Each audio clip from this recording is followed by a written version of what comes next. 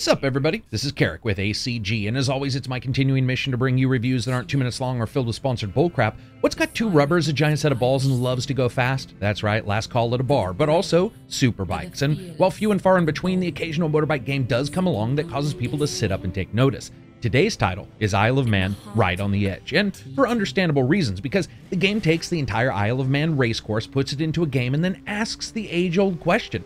Exactly how fast can a person be catapulted before they're considered their own motor vehicle? So strap on your helmet, put the kids to bed. Isle of Man comes out March 6th for the PS4 and Xbox One, and March 27th for the PC, for the suggested retail price of $59.99. Let's see how it did, shall we? If you like the video, maybe subscribe or check out Patreon. So here's my review for TT Isle of Man. Time travel via chromatic aberration, non-existent weight to horsepower ratios, and Chacon the Forever Man as a motorbike racer. And of course, as always, graphics are up first.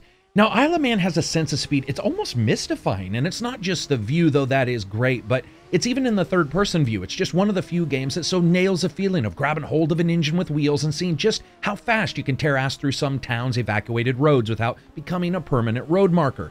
Even with the camera shake turned all the way down, there's a fantastic feeling of speed here, and when you're going 180 plus miles an hour through the pines, it's hard not to actually be impressed by that effect. And really, when you consider all the games prior, there's only been a couple that have really nailed that. Now, graphically elsewhere, there are some excellent parts. The lighting at times can almost be intoxicating, and when you're smoking it through the back 40 and the sun's creeping through trees or the fog is thinning out, there's a very tangible feeling of majesty there, which is something that they're aiming for in a motorbike racer. And of course, a lot of this obviously has to go back to the fact that the original location is real, and they replicated the Isle of Man perfectly, as well as the other tracks. Now, each section, or the main track, depending on how you race it, really does look well at different times. You can also choose various times of day to change things up a bit, but I was surprised that they didn't make a real effect. Texture work is pretty well done, as is the complexity of the bikes and their models. Sadly, not everything's full bore in TT. The first is the animation of the riders, which just looks weird. It's like they have 60 movements for a leaning animation, but 1 through 20 is the rider sitting there looking dumbfounded at the track ahead of them, leaving the other 40 in this shortened time frame, which means you're either not moving at all or you're quick twitching it across the motorcycle seat like a Call of Duty player. It just looks odd. And of course, when it comes to frame rate and micro stutter, there's a little bit occasionally on the Xbox One X, but overall, it was pretty tight, and I was actually happy with that. Lastly, there's no real damage system in the game at all, which I guess makes sense because every time you wreck, you're just shambling back to the bike again anyway. And to be honest, unlike some other racing games, motorbikes are usually a one-and-done affair, especially at these speeds, but it would have been nice to see more evidence of the battle I just rode through to get that hard-earned victory. Also, I can't say I was incredibly happy with some of the pop-in I was seeing on the consoles. As a package, I think TT Isle of Man is a unique entry. At times, it's actually brilliant looking, and at other times, almost stunningly sterile and lifeless, especially when you're doing a lot of these races and no one else is even near you. Sound, music, and voice.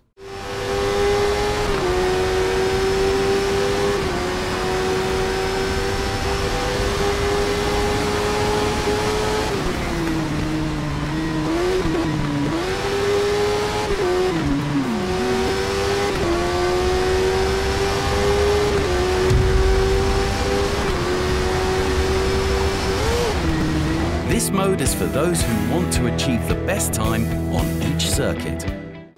You know what? Let's do music first. There's barely any. What is there is to just usher you through into the main menus and then out of that. And it's in every way remarkable because it's so unremarkable. And it sort of takes a lot of effort to blandly present an audio palette, but they do so with all of the main menus and the main music just being that typical arcadey fare.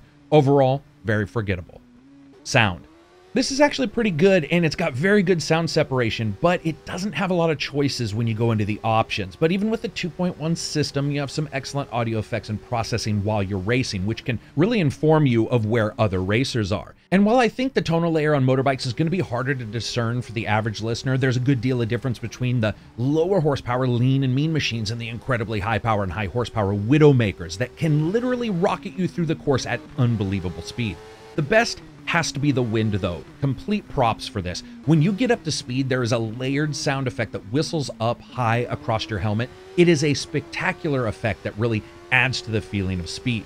Overall, I'd say I like the sound, but the limited number of vehicles, of course, means a bit more of a measured presentation.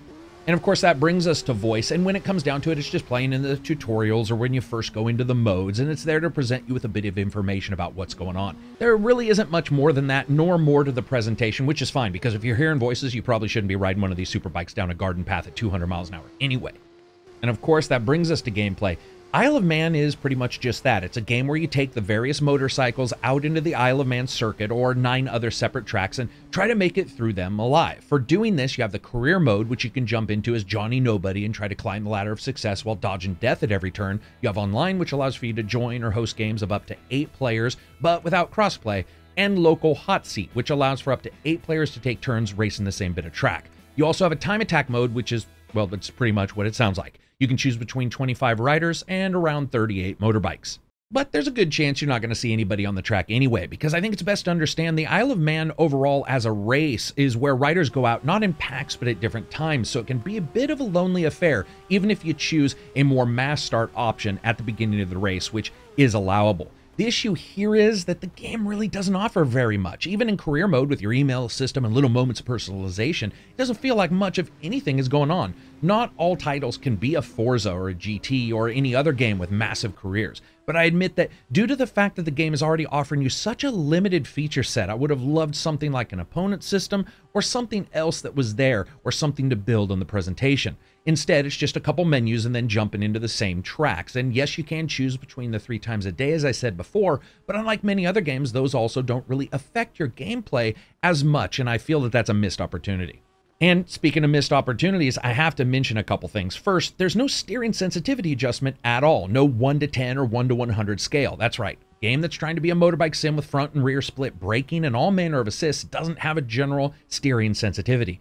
In today's day and age, with all manner of controllers and customization options and just the desire of gamers to sort of cultivate a feeling in the title, that is a head scratcher, especially when you take into account the dearth of many of the other options as well. And that lack of catering to my driving style or anybody else's instead makes me just feel like I'm calling an Uber and stealing someone's vehicle for a second, riding it, and then giving it back.